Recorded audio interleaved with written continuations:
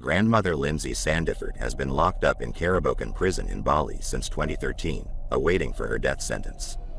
The former legal secretary arrived in Bali from Bangkok on the 19th of May 2012, when a routine check discovered a whopping 4.8 kilograms of cocaine in the lining of her suitcase. Under subsequent police interrogation, she claimed to have been coerced into carrying the drugs by a criminal gang after visiting Bangkok, who had made threats against her family. After her appeals got rejected, in an interview with BBC Radio 5 Live, Sandiford said that the Foreign Office's stance was tantamount to condoning the death penalty, and claimed she was receiving little support from them.